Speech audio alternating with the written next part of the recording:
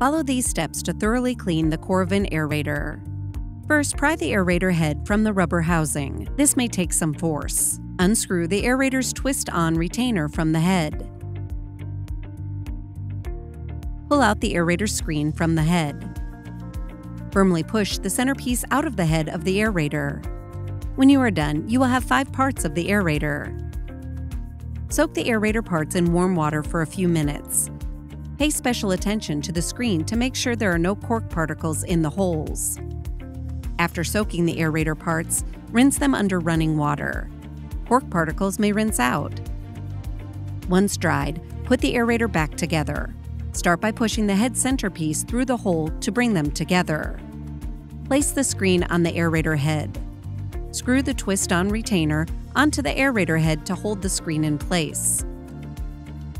Finally, push the aerator head firmly into the rubber housing.